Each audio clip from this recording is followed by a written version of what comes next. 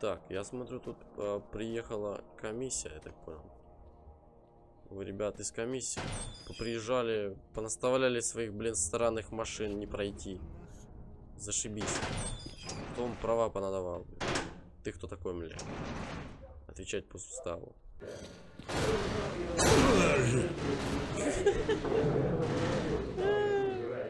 Типа зомби. Ой, он даже иной.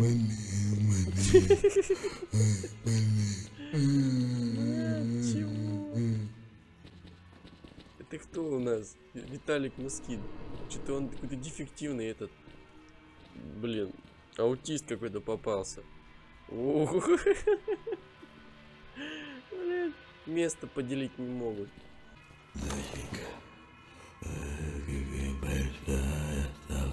Скоро папа вернется. Да уж. Так, сейчас поглядим. Всем сталкерам здорово, с вами LEPOS. И сейчас сперва я хочу сделать чуть погромче, чтобы было слышно. Вот. А у нас на очереди модификация Сталкер Новое Время, Научный Подход. Это на Азов Припяти, версия 1.2.0, там, ну, как обычно. Новая игра, сразу пока начнем. Ветеран. Музон прикольный, но, надеюсь, не авторский. Для того, чтобы перезагрузить на зависшего на просвет, переверните автомобиль и так далее. Наведите прицел на объект, выйдите в меню и нажмите R. Если автомобиль не едет, нажмите пробел, чтобы снять ручной тормоз. Если по заданию требуется перебраться на другую локацию по листу не есть отмеченный автомобиль, то, скорее всего, сев в этот автомобиль, вас принесет на нужную локацию. Если ГГ спавнится в автомобиль, для того, чтобы выйти из повреждений, приедете на автомобиль 3-5 метров и выходить. Вау, вот это начало, вот это интересно. Жесть. Это что-то новое. Короче, довольно, кстати, загрузка и прочее больше похоже. Какой зов Припяти? Что я туплю? Это на день Чернобыля. Какой зов Припяти? Это...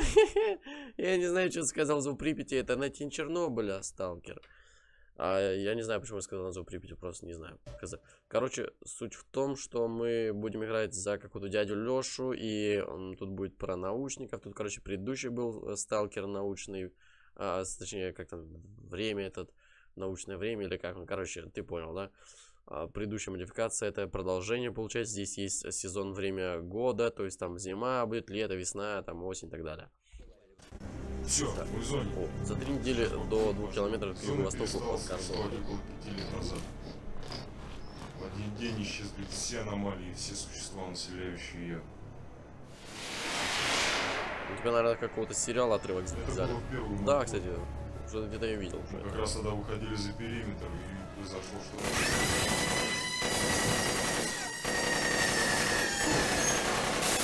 Мы сразу поняли, зоны больше нет.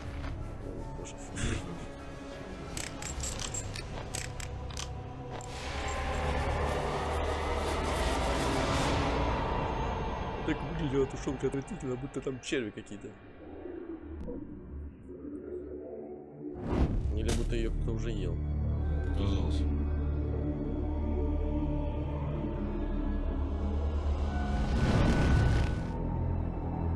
Спецэффект уже есть. Там раньше установка была. Ну, чтобы они это не добавляли, какой-то параш.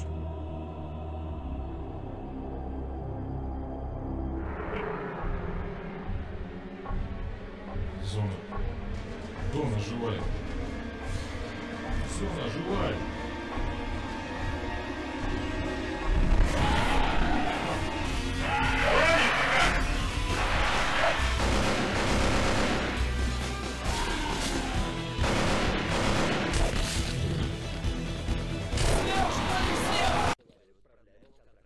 Что это, блин, было? Что это за параша? Это же такое сделали, прям как из этого фильма. Ой, Сидорович, ты, блядь, тут оказался. Робокоп, прям Робокоп из 90-х просто. Так, ты, блядь, серьезно? Ты как тут вообще оказался, Сидорович? Почему тебя вертит туда-сюда? Блин, а какой-то он кривой. Так, ладно, давай базарим с этим научным сотрудником, наверное. Хотя нет, это, наверное, с Сидоровичем надо базарить. Ух ты. Так, ну, переправка. Поговорить с Сидоровичем. Ну, как обычно.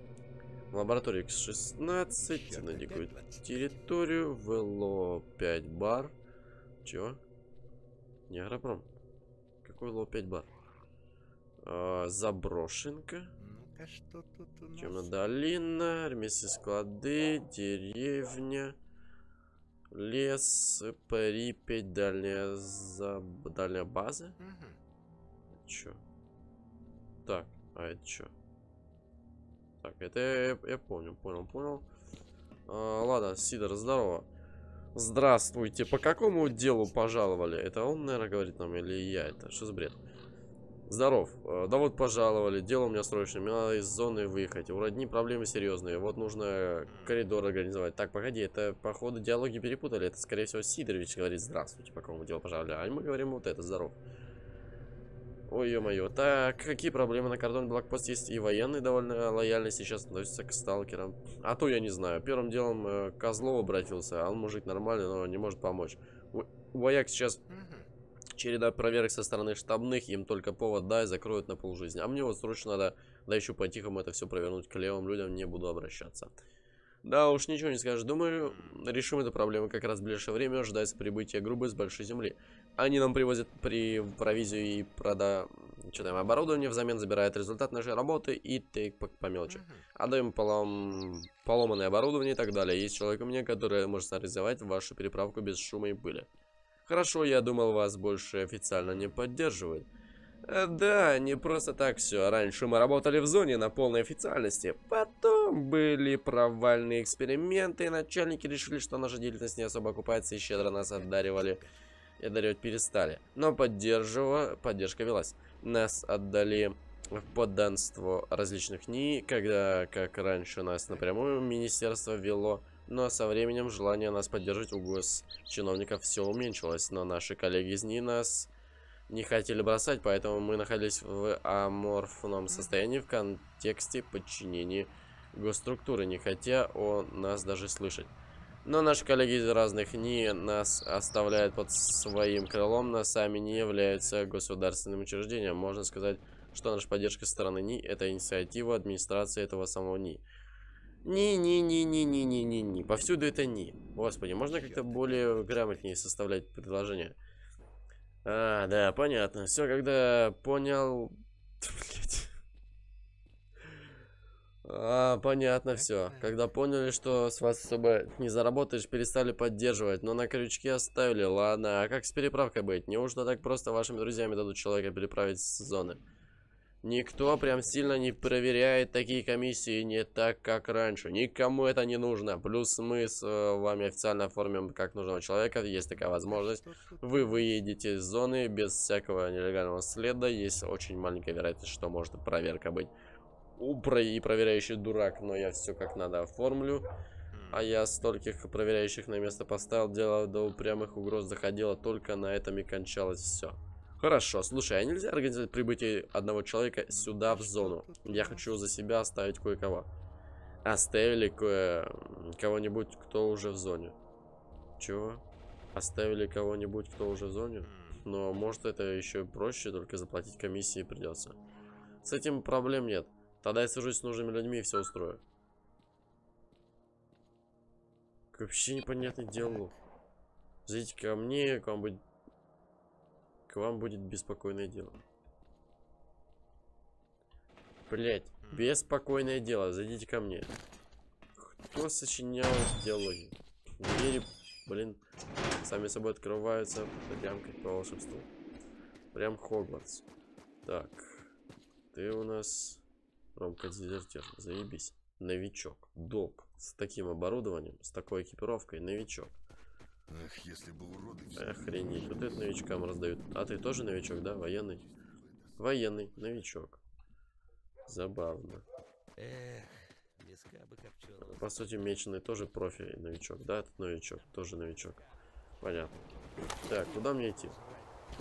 О, у меня оружие есть, а я что-то подумал, это просто, типа, это на... Не оружие, а, типа, как слот свободный для оружия. Так, а ты у нас кто? Ты у нас где? Говорится, колыбелька. А, это тут ученый. Окей.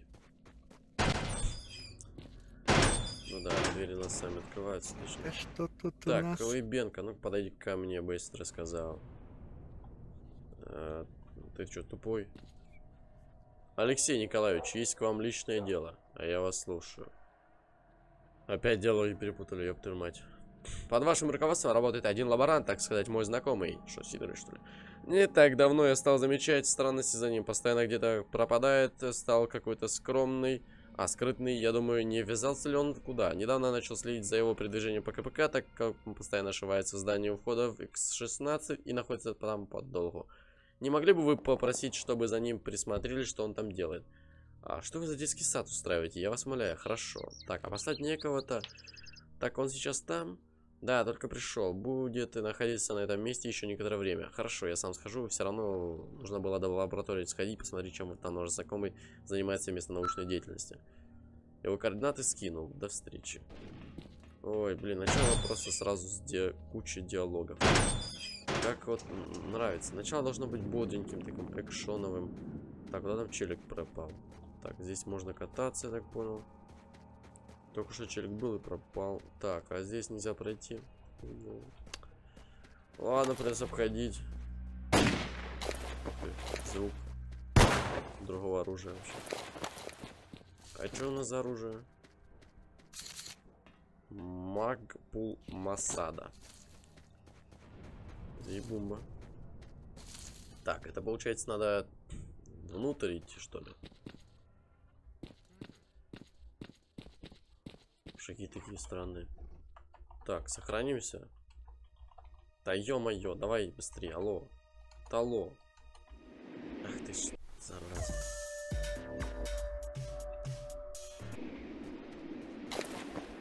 Так, я не знаю, аномалия там сверкает или что. О, да мы еще подвигаемся с...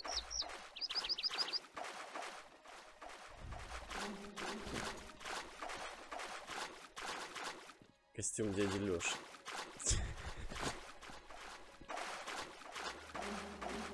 Дяди Лёши. Вон он. Так. Торец. Одно время дядя Лёша работал над разработкой новой защиты для экипировки военных. Позже проект закрыли, ученые все имеющие наработки реализовать в этом костюме, который сами носят. Костюм дяди Лёши. Боже, убейте меня. Что так, это если это новичок, опять же, в экзоскелете, я просто охуею. Просто застрелите нахрен. Новичок. Блять, что с этой модификацией не так? Так, ну труп. Давай соберем. Тоже соберем. Все осталось, по сути, все есть. Почему-то все здесь новички, абсолютно все. У всех ранг новичок. Что, почему? Что не так? Почему у них ранг новичок у всех? Я не знаю, может это подправили уже, а может и нет еще. Так, машина. Машина. Везде повсюду машины. Куда ни сунься, везде машины. Да курва. Да ладно, хрен с ним. Будем так сохраняться.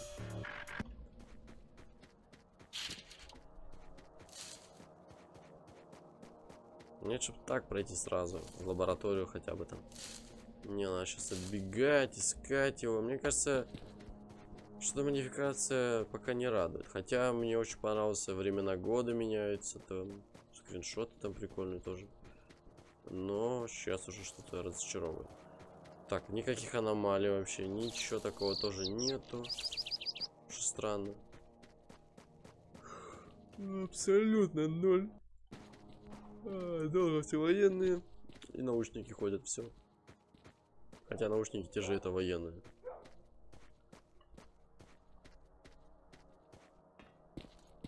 Ну, красиво. Красиво все. С этим не поспоришь. Но сценарий и диалоги пока желают лучшего. Кто там кричит? Так далеко. Что у меня со звуком? Почему он будто вдалеке базарит?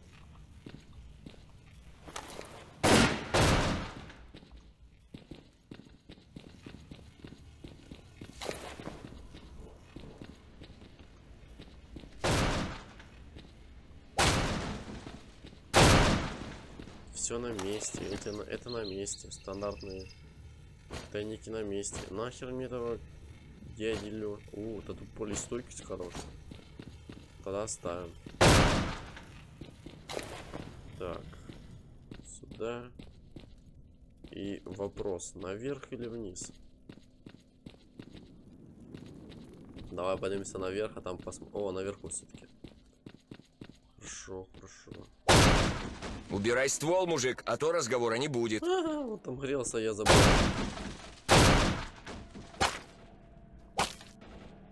Ломайся, последний ящик. Да ё-моё. Так, что там Мужик, еще? сначала оружие спрячь. Я забрал уже твою грелку. Радиация, выносливость. Слайк, доходя. Здравствуйте, молодой человек. Чем вы тут занимаетесь? Да я это вот просто тут это. Это что такое? Вы что себе позволяете? Вы зачем в мою группу пришли? А, этим заниматься. Блять, кто-нибудь понимает, что происходит? Да я вот тут это, просто тут это. И тут такой, типа, как бы, что, простите, как бы должно быть, ну, как бы, по мне, логически, сдаваться вопросом, типа, здесь реплика, типа, диалог, продолжение. Что, простите? Но тут, это что такое? Вы что себе позволяете? Что сделал, ребят? Да что вы начинаете на равном месте? Подумаешь, косяк большой. А что, преступление, что ли, совершил? Ну, гоню понемногу на продажу. Так не отрава, а качественный товар. Да что вы себе позволяете на продажу он? А вы знаете, как за вас меня просили взять вас в зону? А вы что? Бизнес мне тут устроили. Между прочим, мы тут наукой занимаемся. Зону изучаем, а не кресло греем. В отличие от наших, так сказать, коллег на большой земле. А реальным делом заняты. А и нас тут лежит... И на нас лежит огромная ответственность, принимая тот факт, в котором месте, в котором мы работаем. Я смотрю, у вас проснулся великий предприниматель, так идите и продавайте, что хотите. Для этого великого звания не нужны. Дядь Лёш, вы что начинаете? Дурака мне тут валить. Так это... Так, тут хорошо все. Почти. Эти ваши речи толкают только первокурсникам. Наукой они заняты. Я все. Что от меня требуется, делаю, косяков нет. Свободное время, чем хочу, тем и занимаюсь. Ничего мне ваши морали читать. Не вчера родился. Лучше зацените, какой продукт получился. Идет как вода родниковая, хоть литрами пей. Да это что такое? Какой я вам дядя Лёша? Оно быстро в бункер пошел. Я поставлю вопрос о вашем исключении из моей группы. Как раз на днях придет комиссия. Скорее всего, уйдете с ней. Пошел, давай. Пожалуйста. Так, высокий градус. Алексей Николаевич, прибыла комиссия. Так, я вот типа изменил группы, что ли? Какого-то, нет, так и остался. Был лопухом, так и остался. Так, что у нас? Оба. Нормально все. Но кто-то напал на нас, кстати.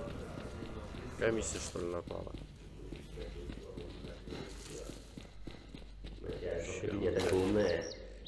Что за звук? А почему оно так? Эхо такое жесткое. Кто там с кем воюет? Поговорить с главным комиссией, поговорить с Сидоровичем, переправить... Сидоровича, чего, блин? Переправить Сидоровича. Как это понимать? Куда его переправить? Это плохо. Пускай они сами разбираются с этими снорками. Да, и... Да, откуда тут зомби появились уже сразу? Позаспавнились всякие мутанты, мать их.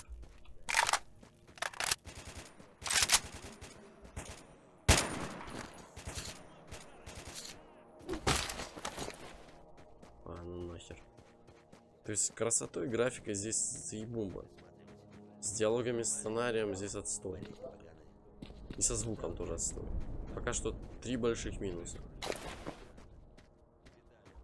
И это вам не хухры-мухры. Так, я смотрю, тут приехала комиссия, я так понял. Вы, ребята, из комиссии приезжали, понаставляли своих, блин, странных машин не пройти. Зашибись. Кто вам права понадавал? Ты кто такой, бля? Отвечать по суставу. Зашибись диалоги. Здравствуйте, рад видеть вас. Здравствуйте, ну как тут у вас дела? Да ничего, как видите, не жалуемся. Что по нашему делу? Мой товарищ готов. Я жду вас у машины на улице. Окей, ладно. Я не знаю, насколько еще долго выдержу этот бред. Чего, блядь? Почему их двое? Что за параша? Почему их два Сидоровича? Так, кстати, а почему нет лазера этого прицела? А, показывает прицел, его выключил. И... Ошибись. Вот. Что это за прицел такой, лол? О, господи, я должен не показывать, кто это, Сидорович, не Сидорович. Так, что у нас-то? Вы готовы? Да, вас составляет человека, вместо себя надо будет его на кордоне переправить. Какой-то странный ваш товарищ. Да, нормальный вроде мужик. Знаешь, что вот держи контакт человека, через которого можно будет выйти на меня, но это для наших случаев. Хорошо. Блядь, прицел просто отвратительный. Хорошо, что я его убрал. Хотя я его даже не видел, только первый раз увидел.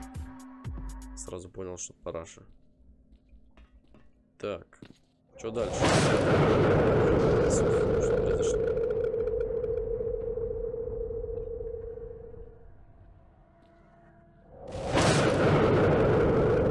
Типа выброс или что? Да просто осматриваюсь.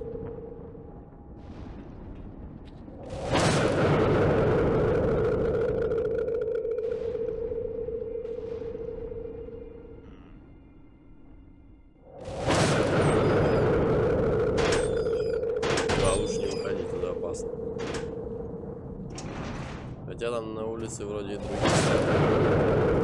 Походу кабелами там. Блин, а жесткий красивый выброс там.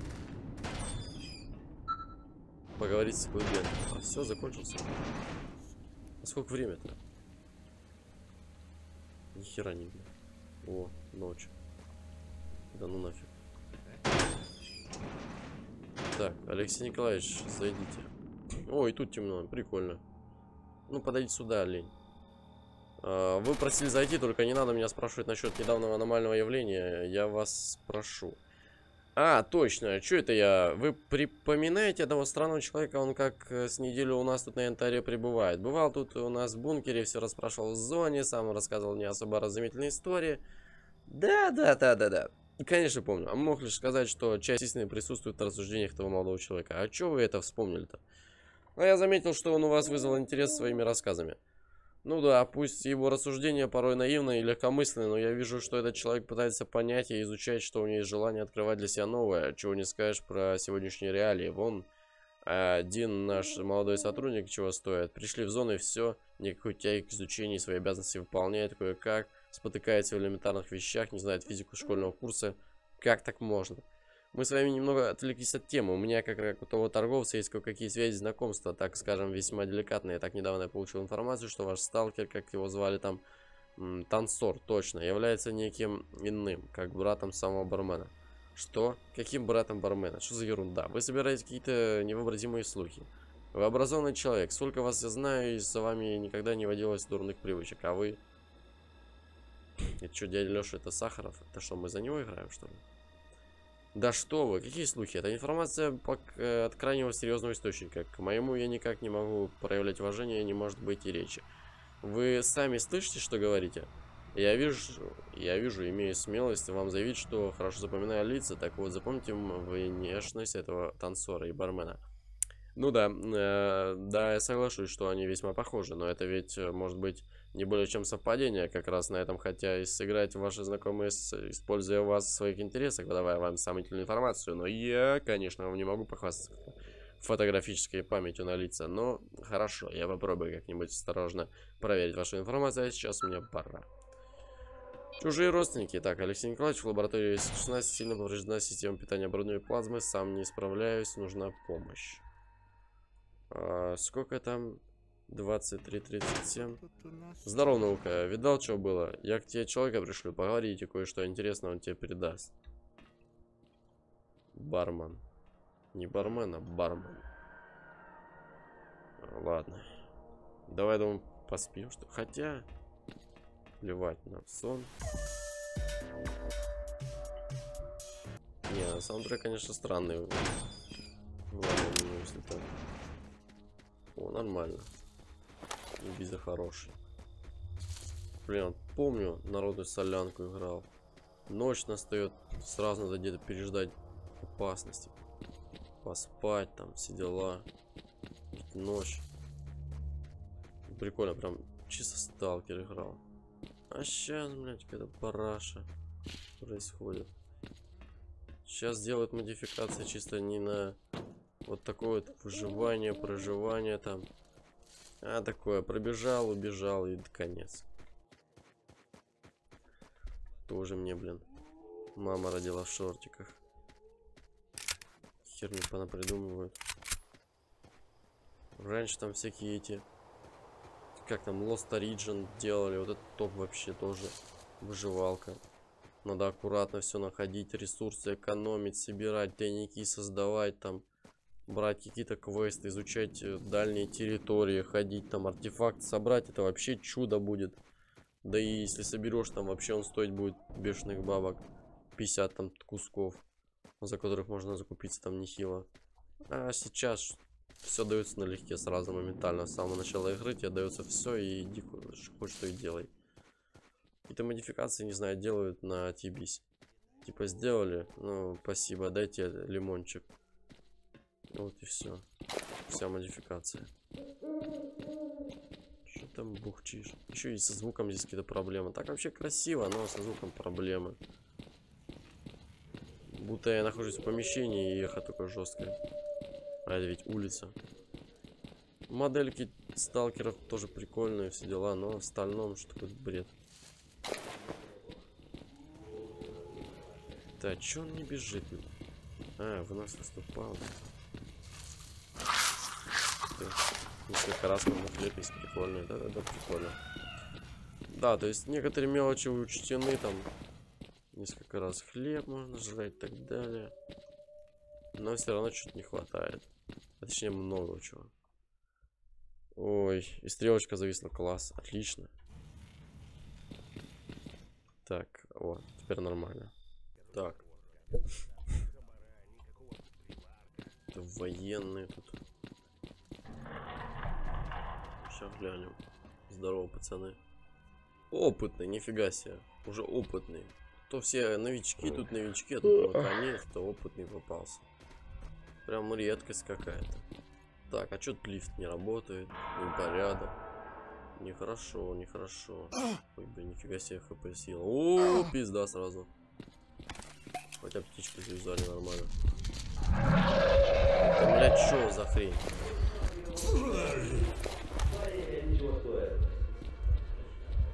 В смысле, что тут зомби рычат?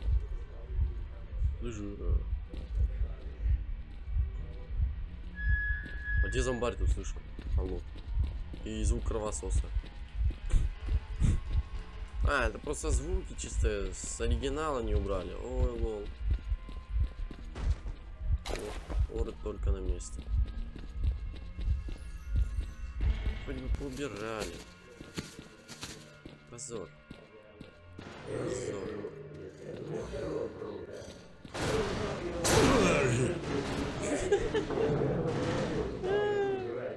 Типа зомби. Ой, он даже иной.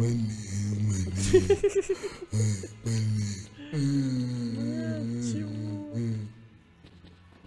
Это кто у нас? Виталик Москин.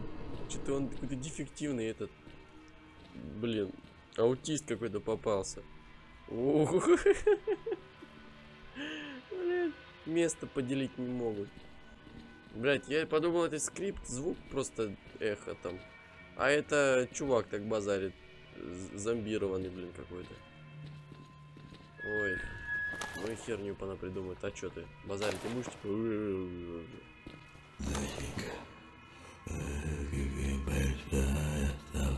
Скоро папа вернется.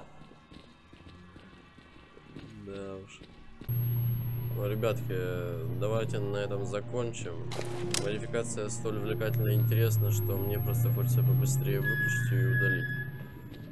С вами был LEPOS. Я не знаю, вряд ли я буду проходить дальше. То есть, как бы, времена года, все это хотелось бы посмотреть, но она настолько какая-то убогая в плане всего того, что я говорил.